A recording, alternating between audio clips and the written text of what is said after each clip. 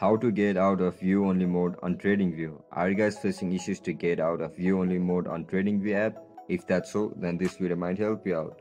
Without further ado, let's get started. First of all, open TradingView on a laptop device. If you don't know how to download it, then make sure to check out our guide on it. To exit the view only mode, just simply tap Shift plus F button on your keyboard. You can also exit the view only mode by tapping ESC button. And that's it guys, that's how we're gonna exit the view only mode on TradingView. If you guys found this video helpful, don't forget to like, share and subscribe to our channel. See you in the next one. Bye bye.